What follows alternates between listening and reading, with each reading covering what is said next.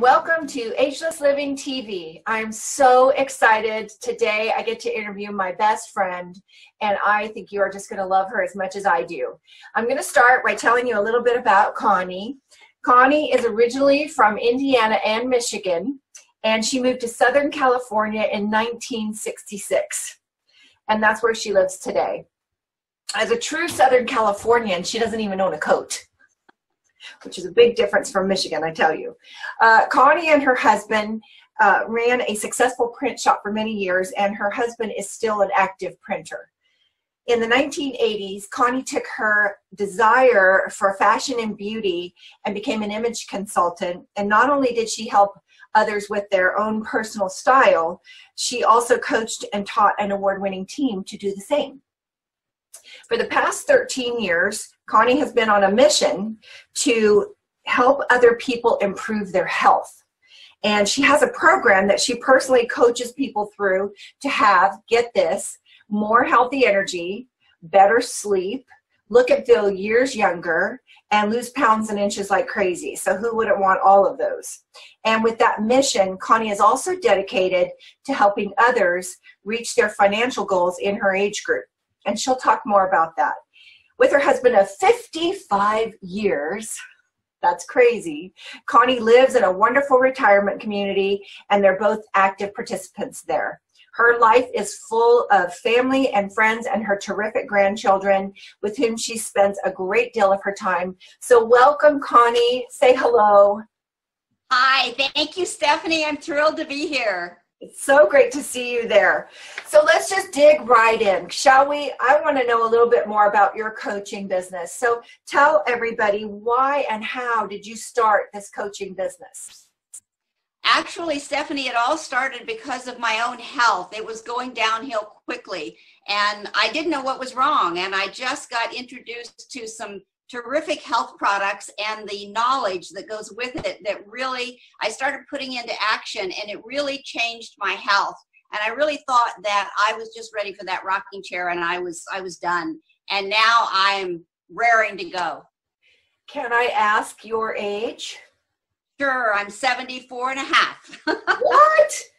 I mean, just to look at you, that just doesn't even seem possible. And I know you probably hear that a lot. Thank you. So how has your life experience, just the things you've gone through in your life, how has that helped you with your business? My life experience, what happened was when I started getting all of these tremendous results for myself and got my own health back, the first thing that happened for me was people that were near my age started seeing a difference in me, and they started asking, what are you doing? You know, how come you got all this energy now? And so I was able to share it with others. And through that, I was able to really bless others with their own health, and they had their own improvements. I would love to see that retirement community you live in. They probably all look like a bunch of 40-year-olds. We have a lot of fun, I'll tell you. It's like that movie Cocoon. Remember that? Right. Oh, that is cool. Oh my gosh. And so you must just see some amazing stories and changes in people's lives, and that must just affect you on a personal level. Can you tell us a little bit about that, and just how, you know, how helping people, how does that feel to you to be able to do that? It feels wonderful because I feel like everybody deserves to live their fullest life until they aren't here anymore. And so through this program that I've been able to share, I've seen people's lives change, and they've become more fulfilled. They've been able to travel more and do things with their grandkids like myself, and things that, you know, they weren't able to do before. They were just feeling sick and tired and overwhelmed with age, and now they're not. And I like that. I love that. I love that you have this positive mission. Let me ask you this. What is the core of what you're doing that you just love? It makes you get up in the morning and jump out of bed ready to take on the day. What is it that you're looking forward to each day that you just love about your business? The first thing is that I can get up healthy myself. I love that. I have the energy to get up right away. I just bounce out of bed, whereas before that was not the case. And then knowing that others have that same opportunity now, and that they can do the same thing. And the other thing is with my grandkids, I'm able to do more and to play with them, and I couldn't do that before. I was not in a good place. It's the best I can tell you. And so it feels really good to me to have a mission and a passion to be able to get up in the morning, and I can't wait to tell somebody else, you know, the exciting news that I have on how they can improve their health, and they don't have to settle for the status quo and the way things are. I kind of want to back up to something you just said, because it sounds to me like you didn't always feel this way, like jumping out of bed and ready to take on the world. So is there a time before you became a coach in the health business that you actually didn't feel your best? And can you tell us a little bit about that? Absolutely, there was. And I felt, you know, you've seen commercials where people have the alarm go off and they hit the snooze button several times. I didn't want to throw it out the window. I didn't even want to get up. I didn't have the energy. I ached before I got up. I had trouble getting up. I'd have to get up and sit on the side of the bed and wait for a while because my body hurt so bad. And then when I got up, I had no energy, and I was running for that first cup of coffee so I could try and stimulate myself with unhealthy things to get my energy up. And now it's not that way. And the other thing that I think for me was important was that when I moved into my community, and I knew I was in a retirement community, and I was young when I moved in here, and yet I felt like I was very old, and I was just ready for the rocking chair until God called me home. And now I've thrown that rocking chair away. Out of here, you're out of here. Well, on that kind of note, what advice do you have for someone who might be sitting at home feeling that way, like they can't get out of bed and they have no energy, and they're kind of feeling like, is this all there is for life? That you know, they're kind of lost hope and excitement and vitality, no kick in their step. What kind of advice would you have for someone like that? Don't settle. And doctors are great, and I love them, but sometimes they might tend to tell us that it is what it is, and it isn't. It doesn't have to be what it is. I've seen so many people's lives totally changed, and so I would say research. Don't settle. You know, I have learned so much through Google. Not all of it's good, but there's a lot of great information on there. And so even if you just start with that and looking for healthier things to eat, and some of the things maybe that aren't so healthy, and things that have more toxins in them, and things like that. Right. Well, that's good advice. What's one of the things that you love about your business, and one of the things that you find challenging? What I love is meeting new people. I love making new friends and seeing their lives change, and then we become lifelong friends sometimes. And if I wasn't doing what I'm doing, I would never know them. And I've met some of the greatest people. I'll bet you just make friends everywhere you go. You're so friendly. I do. I love it. And what was the most challenging is, I would say sometimes people aren't ready to listen. They don't know they can make a change. And so if I'm talking to them, I just try to love on them and let them see that there is a better future, and they don't have to settle. I love that. That's such great advice. Now, one thing that I happen to know about you is that you're pretty savvy on the social media, specifically Facebook, and you're 74, coming up on 75 years old, and there are a lot of people, even much younger than you, that are struggling with that whole idea. And I would love for you to just share a little bit about social media, your take on that. Should someone look into it, and why? And any tips you might have for someone who really doesn't know or understand how this whole social media thing works. Absolutely. And, you know, first I have to tell you, it's kind of fun with my community here. When all of that first started, I mean, they weren't even on email. You know, a lot of these people were older, and they weren't even on email. And so that was a big thing for them. And we were in a meeting last night, and there had to be 75 people in the room, and 3/4 of the room raised their hand when they said, "Who's on Facebook?" So It's there. They're there. Yeah, so people are embracing it more. And I think there's a lot of reasons really to be on Facebook. First of all, I think personally, you can connect with family and grandkids and things that maybe they're in other countries or other states, and you can see what their lives are about and be more connected with them. I think that is so much fun. So on a personal level, I think that's awesome. And then on a business level, it's just, I have met most of the people that I've been talking with and sharing this lately have come through Facebook. And I've met some of the greatest friends. And I have to tell you that I can go countrywide around the United States and call somebody and say, hey, I'm in your neighborhood. And we don't even know each other except through Facebook. You're going to have to take a Facebook tour. That's right. I'd love to do that. What advice do you have for someone who is technology challenged? It just has snuck up on them. They're used to the old school, and this technology, computers and cell phones, and definitely social media is just a mystery and a scary one sometimes. I would say embrace it, and I would say take it one step at a time. You know, it's overwhelming. And a long time ago when I was doing typesetting and I was just learning it, and I remember the mentor that was teaching me, and he said, I'm looking at this big form, and I'm like, I can't do this. And he said, take it one line at a time. And so it's like, you know, how do you eat an elephant? One bite at a time. I think that's something like that. So don't run away from it. You know, get your grandkids to teach you.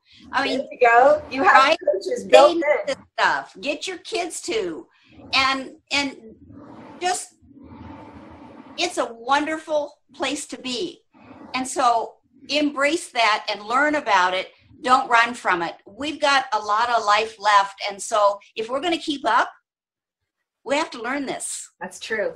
So I'm asking you now, accountability, would you come back and talk about social media with us here on the Ageless Living TV? Because I think that you have a lot that you could be teaching people. And so I'm just going to ask you if you would come back and share some of your knowledge with us. I would be honored to. Thank you. Yes, absolutely. That would be great. So in your business, when you're working this somewhat online and personal coaching business of helping people with their health and wellness and feeling and looking better and their finances and all of those things that you do, have you had your age be a positive or negative impact? I think it is what you perceive it to be. And, you know, I can say, wow, you know, I'm 74 and younger people aren't going to listen to me. Or I can say, wow, I'm 74 and what a life I've led and this new knowledge. I have an education that they can learn from. So I think it's all how we perceive it. And I think age is immaterial. That is really great. I mean, that's great advice right there. Okay, are you ready for the lightning round? Okay. Rev up your engines. Here we go. Celebrate your number. Your age is? 74, yes. Woo! We're celebrating.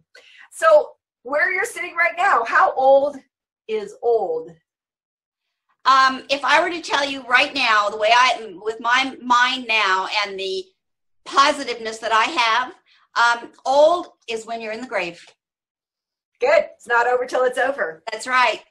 How about your favorite happy place? I would have to say my home. I do go places and do things, but I love my home. It's a peaceful area for me. I love decorating and having fun in it. I love having friends over. And so I love my home. And for the first time in my life, my house is decorated for all of my personality styles. A lot of friends help me get there, but I love it.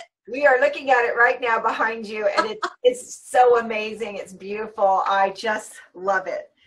Okay, your favorite social media hangout? My favorite social media hang up or hang out? Where do you hang out? Favorite social media? That would be Facebook. That's the one that I'm most comfortable with. And, you know, I gave advice on getting comfortable with Facebook. I have to tell you that I now need to step out and get more comfortable with things like Instagram. You know, I'm on it, but I don't do a lot with it. And it's time for me to reach out and learn more about that. I like Facebook better because I think I get to know people better and it's more personable and you can carry on conversations and things with them. So Facebook is my favorite. I love how you're looking to try new things, though. Yeah. That's pretty cool. Favorite food? Favorite food besides my nutritional meal replacement protein shake would probably be a good steak dinner. That sounds good right now. Favorite book? My favorite book is the Bible. And I hesitated because I forgot something, but go ahead. That's okay. The Bible. That sounds great. What are you reading right now? I'm reading a book that I love and I left it in the other room. That's okay. Advice for your 25-year-old self, you.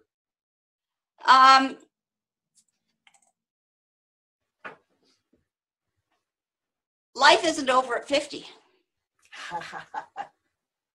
I used to think that. I thought, well, geez, they're that old. You know, what have they got left? You know, it's just the beginning. So embrace life at its fullest and keep going. I'm happy to hear that. Since I'm well over 50 and creeping up on 60, I'm glad life isn't over. Okay, your favorite hobby? My favorite hobby would be decorating, fashion, and shopping, for those two things. I love that. Shopping. Favorite music? Country. Oh, that's nice. Growing up, tomboy or girly girl? I was a tomboy, totally. Oh, that shocks me. I didn't don't even know if I believe you. Yeah. Okay, TV. I have to say I love the new me. Good. TV, love it or hate it? Sadly, I love it. I do love my time in front of the TV. I don't have it on a lot, but I do have some favorite shows I like to watch. I'm with you completely. Okay, how about your favorite quote?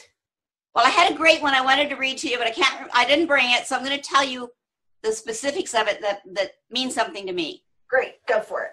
And that would be, the question would be, if life was a magic carpet and it would take you to all of your dreams and goals and desires in life, would you embrace it and go for it? Or would you just buy some curtains and carpet and just live, you know? Embrace it, go for it. Take that carpet and take it where it will take you. I love it. I love it. Well, now how can people find you? What's the easiest way for someone to find you? They can find me by my website, ConnieNorleen.com. I'll put that up on the screen for you. Okay. Awesome. Well, it's been great talking to you, and I'm really looking forward to talking to you more about social media in the future. And I just thank you so much for stopping by Ageless Living TV. I do also want to mention our sponsor, which is youragelesscoach.com. Without that, we wouldn't have a channel. So thank you for that. And I'm looking forward to people coming and finding you and getting to know you and becoming your Facebook friend, because you have the most amazing posts. I get up every morning and I look forward to seeing that first thing in the morning. Connie will have a beautiful cup of coffee waiting for you on Facebook. So when you go to her website, be sure to find her. Is there a way we can find you on Facebook that's easy?